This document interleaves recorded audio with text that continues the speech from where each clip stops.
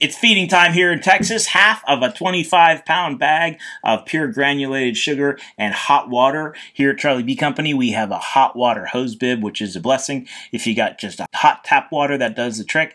I use a paint stirrer to mix that up.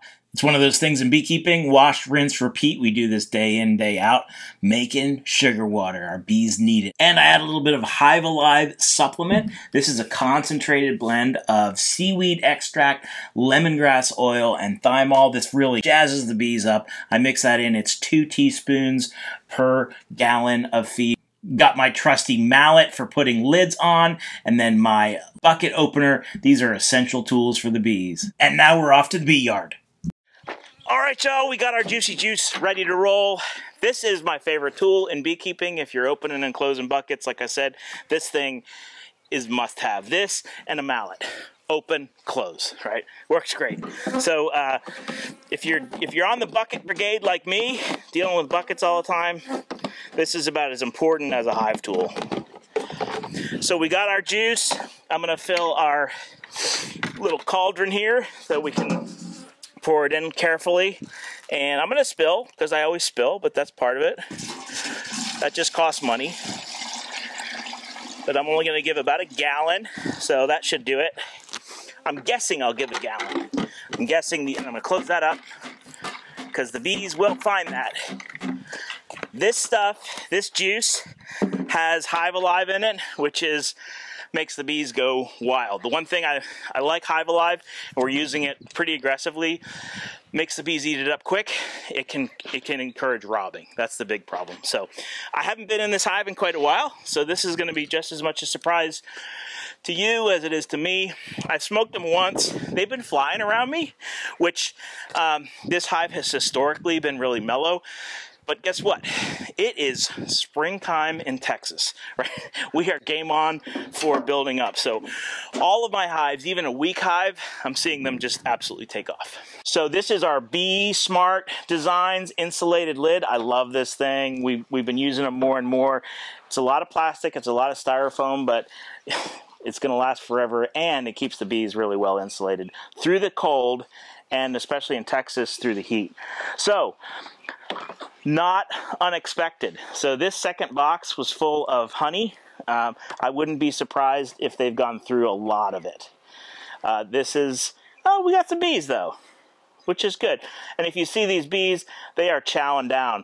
This is the time of year when hives starve, right? We worry about winter so much and winter feed, but this is when they start building up. If they don't have the right stuff, they really can't get the job done. So, they're really chowing down. There's a resource frame, and they're chowing down on it. So they still have a fair bit of honey. This hive is still, let's see how heavy it is. It's still pretty heavy. It's not like winter ready heavy, but it's heavy enough that I'm happy with it. Here's an empty frame that I was hoping they'd work out. But again, we're all in food here. I'm not really worried about this. I want to see a little bit of what's going on down below, and then I'm going to feed them and rock out. The goal this time of year is buildup, right? We are trying to get our bees rocking and rolling for spring, with a major caveat that we don't want them rocking and rolling so much that they swarm on us, right? So we're here in the end of February. Come mid-March, end of March, we might lose some hives to swarms. Oh, there's still food in this. That's a bad sign. Oop, that's a real bad sign. So there's still food in this. We fed them probably 3 weeks ago. There shouldn't be food in that. But there's still plenty of bees. I don't see any eggs in there. Let's see what we got. We'll go deeper in this type of inspection than I would normally. I just kind of want to see what's going on. I'm looking for eggs in these frames. I'm not seeing any. They're really covering it up pretty well. Definitely, it's a viable hive. Not one to write home about. Not going to impress anybody. They're starting to build up a little bit of brood though, so they have time to build. All in here, they're building brood, which is good. looking for mom real quick. Yeah, they're doing fine. I'd like to see a little bit more activity.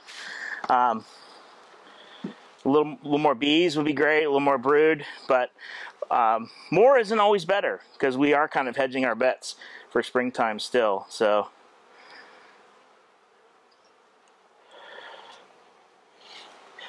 and that looks kind of the edge of that little brood chamber. Plenty of honey on this frame. I haven't spotted mom, but I'm not really worried about spotting mom. We don't need to see her.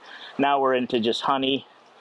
So that looks fine to me. Like I said, not going to impress anybody, but this time of year we're not going to impress anybody. So we still had food in this. I'm gonna smell it. Doesn't smell bad. Doesn't smell like that rotty smell when it sits too long. So that's fine. I'm okay to refill it. If it did smell bad, I'd take water or even just a little bit of bee food if that's all I have.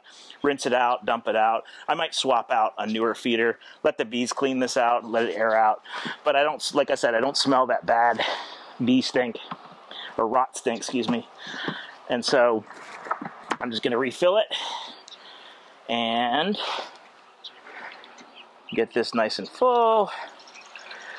So again, this is hey ladies, let's roll, right? That's the message I'm trying to give these bees.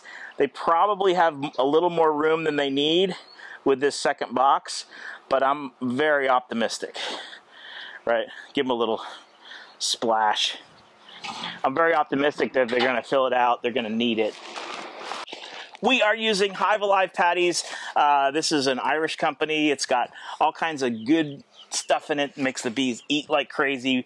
It's got protein in it, heavy protein, heavy pollen.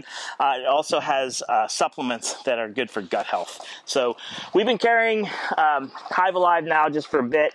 We're going pretty aggressive with it. Here's a full patty. I'm not going to give them a full patty. Why is that?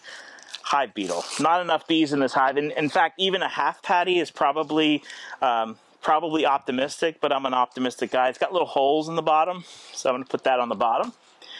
And then, voila.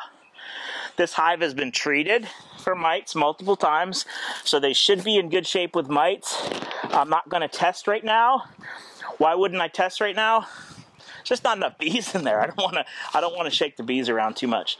So I'm going to leave them as is and get them with their lid back on, and there we go. So 'tis the season, y'all. We are building. So we're telling our bees, game on. The caveat being, we don't want big hives to get too big. We want to make sure they have space, but get them growing, get them rocking, and it's bee season. So come on down to Charlie Bee, visit with us. You got bee questions if you're new. We do have our Saturday workshops every week. Come out and join us, and come talk bees with us.